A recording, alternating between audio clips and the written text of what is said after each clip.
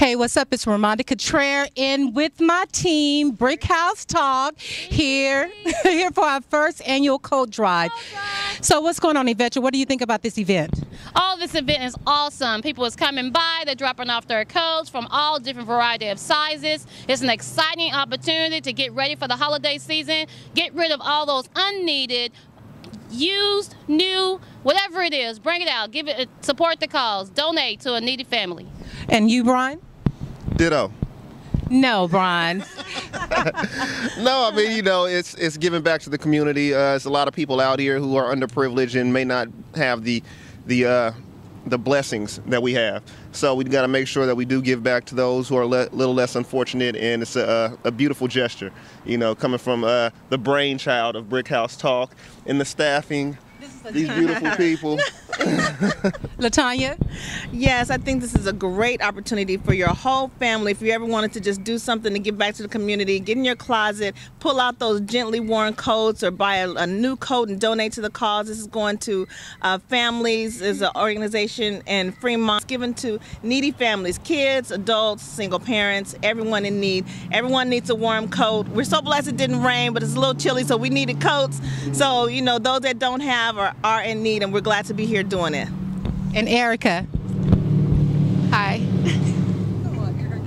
No, this is a great cause, and you know, this is something that's actually happening. If we're taking your coats and stuff, we're donating to a shelter in Fremont. So sometimes you donate stuff, you have to worry about if it's going to reach the families, but this is actually going to reach the families. So come on out here and donate your jackets and coats.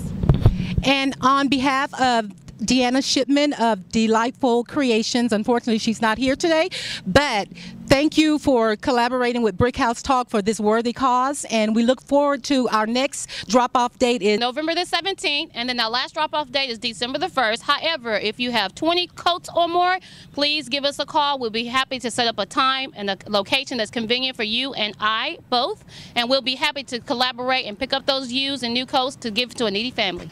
We are here at the first annual Share the Warmth Winter Coat Drive, and right here I have our volunteers for today, so I'm going to ask them a few questions. Deja, so how are you liking today's event? I'm liking it really well. It's going really good.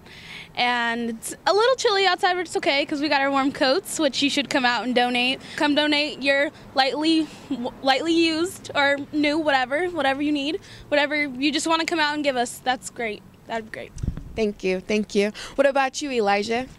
Well, I think you should come down here and donate some warm coats for the other kids who don't have much to, you know, they need warm coats too. So let's give good coats to other children and other adults that need it too.